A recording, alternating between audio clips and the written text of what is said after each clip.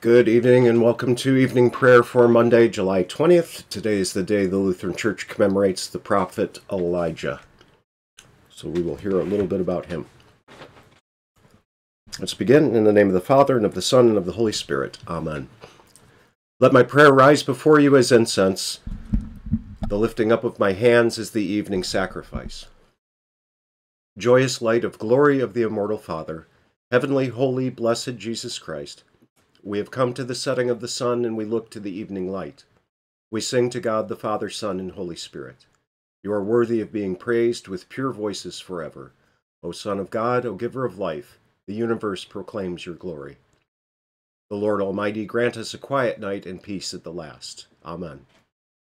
It is good to give thanks to the Lord, to sing praise to your name, O Most High, to herald your love in the morning, your truth at the close of the day. Praise to you, O Christ. O come, let us worship him. Lord Jesus, stay with us, for the evening is at hand and the day is past. Be our constant companion on the way. Kindle our hearts and awaken hope among us, that we may recognize you as you are revealed in the Scriptures and in the breaking of the bread. Grant this for your name's sake. Amen. The Lord is my portion. I promise to keep your words.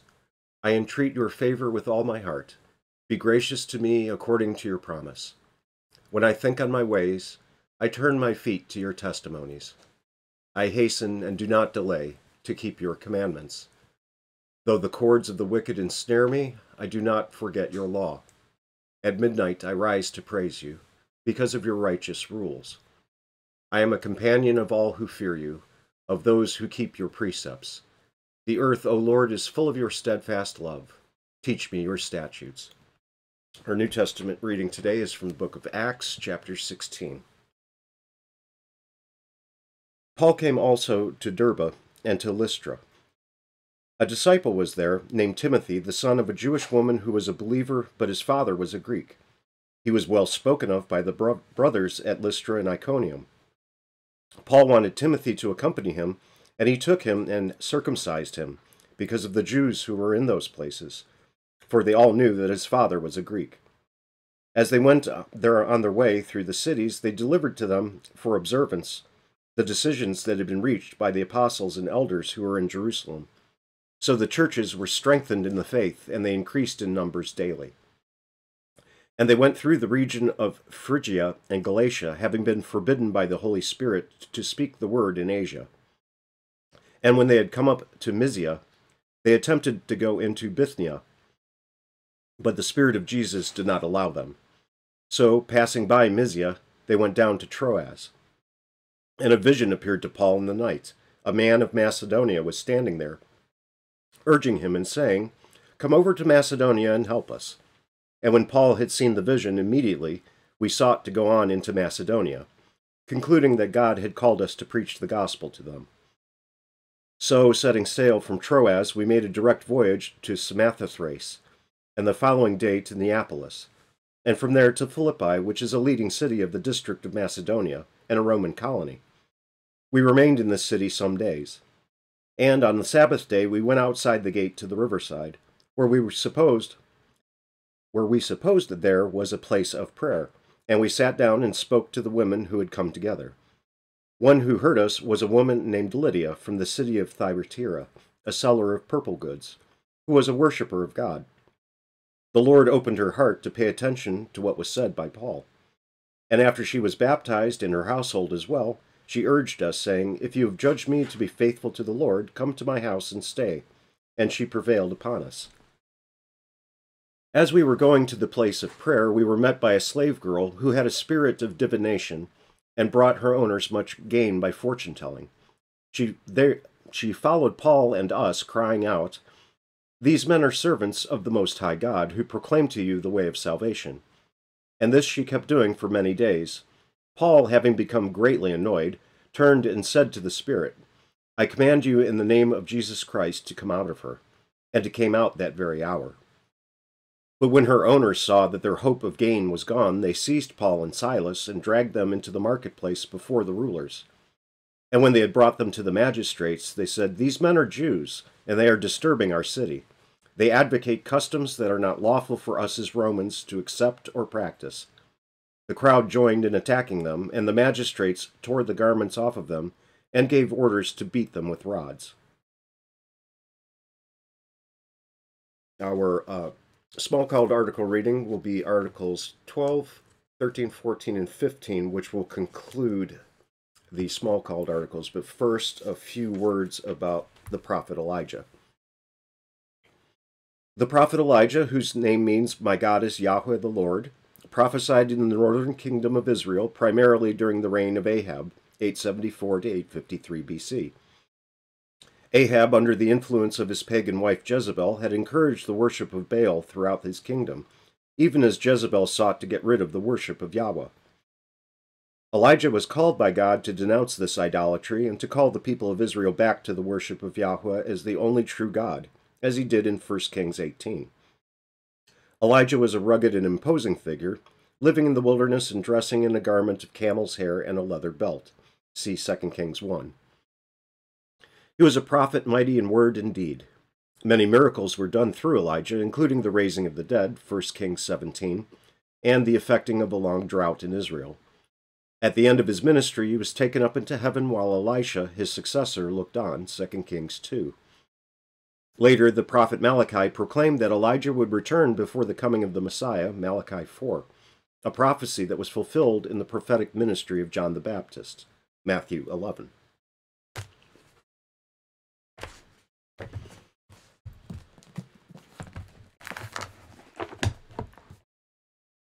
The Smalcald articles, Article 12, the Church. We do not agree with them, being the Roman Catholic Church, that they are the Church. They are not the Church. Nor will we listen to those things that, under the name of Church, they command or forbid. Thank God today a 7-year-old child knows what the Church is, namely the holy believers and lambs who hear the voice of their shepherd, John 10:11-16. For the children pray, I believe in one holy Christian church. This holiness does not come from albs, tonsures, long gowns, and other ceremonies they made up without Holy Scripture, but from God's Word and true faith. Article 13, how one is justified before God and does good works. I do not know how to change in the least what I have previously and constantly taught about justification. Namely, that through faith, as St. Peter says, we have a new and clean heart, Acts 15. And God will and does account us entirely righteous and holy for the sake of Christ our mediator, 1 Timothy 2:5. Although sin in the flesh has not yet been completely removed or become dead, Romans 7:18, yet he will not punish or remember it. Such faith, renewal, and forgiveness of sins are followed by good works, Ephesians 2. What is still sinful or imperfect in them will not be counted as sin or defect for Christ's sake, Psalm 32, Romans 4. The entire individual, both his person and his works, is declared to be righteous and holy from pure grace and mercy, shed upon us and spread over us in Christ.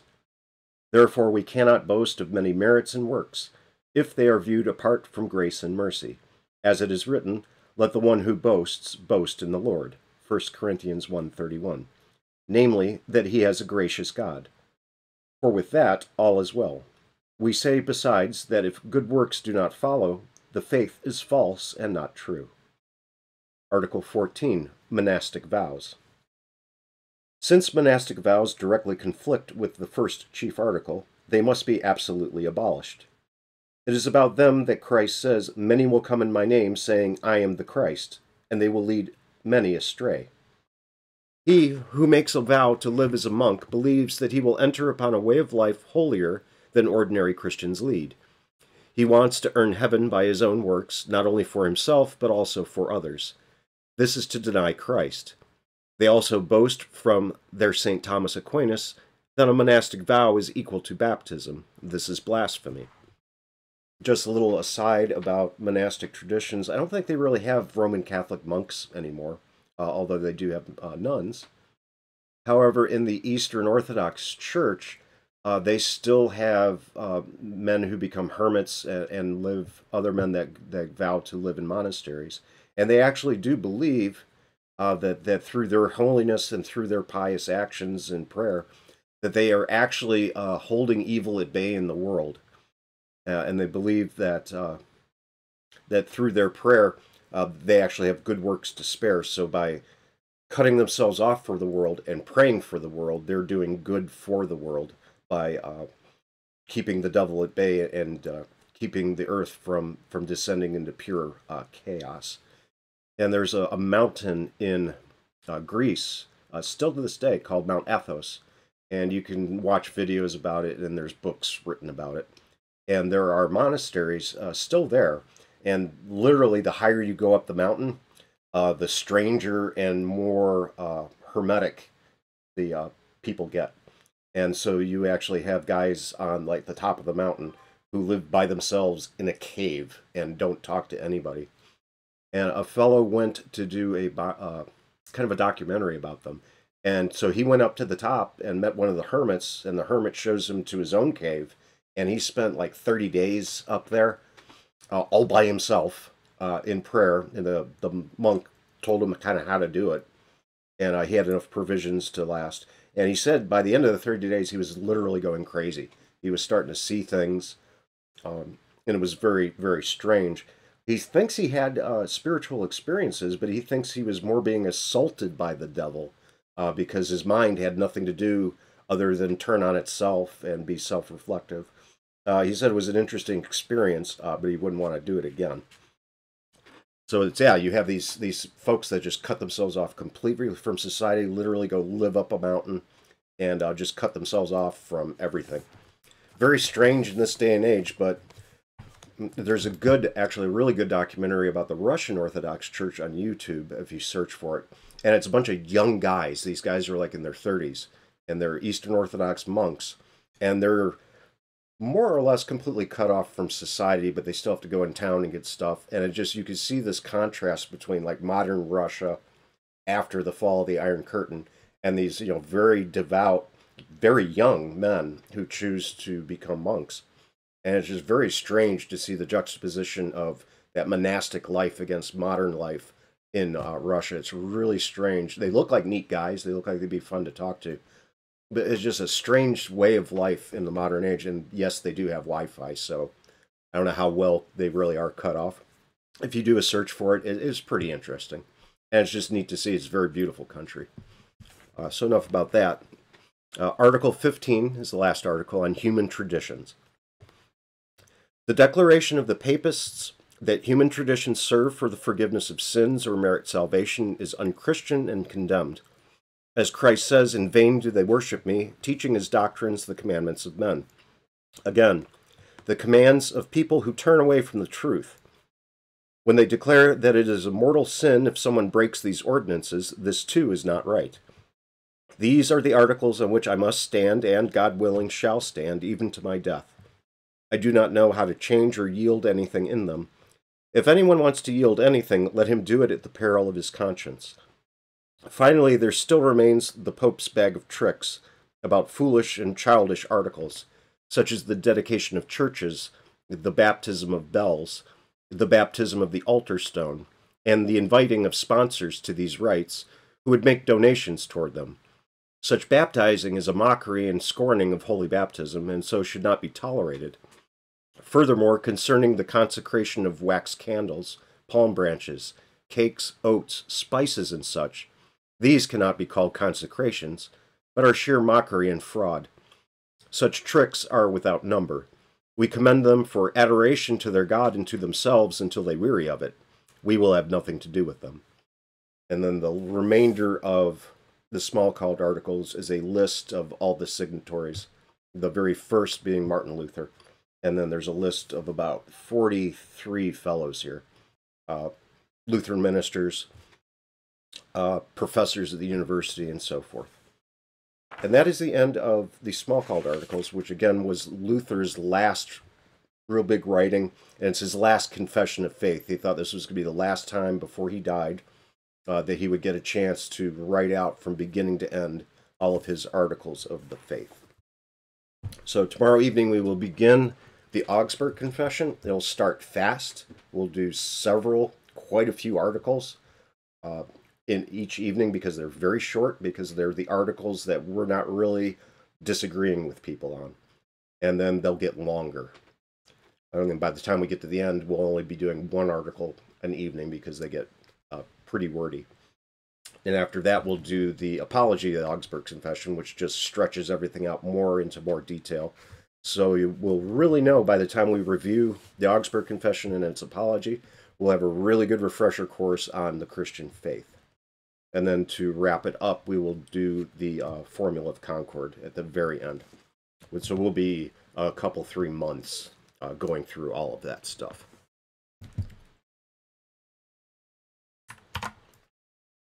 And now we join in the Apostles' Creed in the Lord's Prayer. I believe in God the Father Almighty, maker of heaven and earth, and in Jesus Christ, his only Son, our Lord, who was conceived by the Holy Spirit, born of the Virgin Mary, suffered under Pontius Pilate, was crucified, died, and was buried. He descended into hell. The third day he rose again from the dead. He ascended into heaven, and sits at the right hand of God the Father Almighty. From thence he will come to judge the living and the dead. I believe in the Holy Spirit, the holy Christian Church, the communion of saints, the forgiveness of sins, the resurrection of the body, and the life everlasting. Amen. Our Father, who art in heaven, hallowed be thy name. Thy kingdom come, thy will be done, on earth as it is in heaven. Give us this day our daily bread, and forgive us our trespasses, as we forgive those who trespass against us. And lead us not into temptation, but deliver us from evil. For thine is the kingdom, and the power, and the glory, forever and ever. Amen.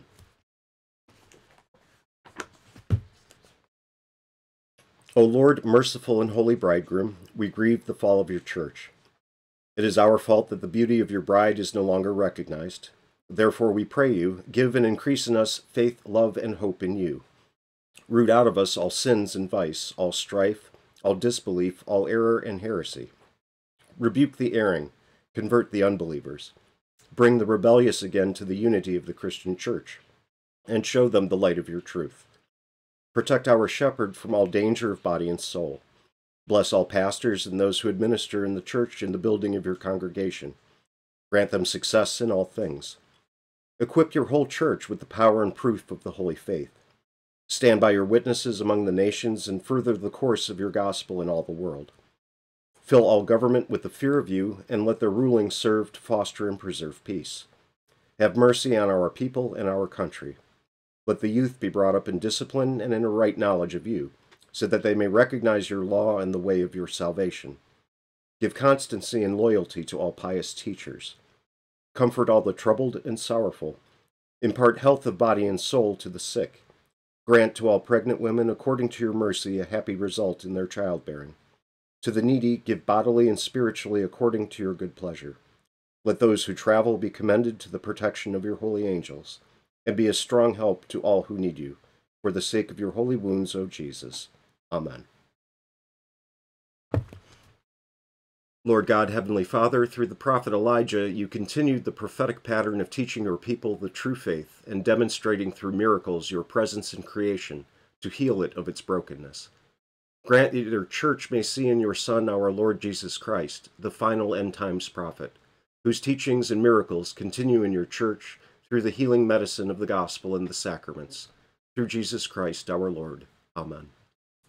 I thank you, my heavenly Father, through Jesus Christ, your dear Son, that you have graciously kept me this day. And I pray that you would forgive me all my sins where I have done wrong, and graciously keep me this night. For into your hands I commend myself, my body and soul, and all things. Let your holy angel be with me, that the evil foe may have no power over me. Amen. Let us bless the Lord. Thanks be to God. Good night.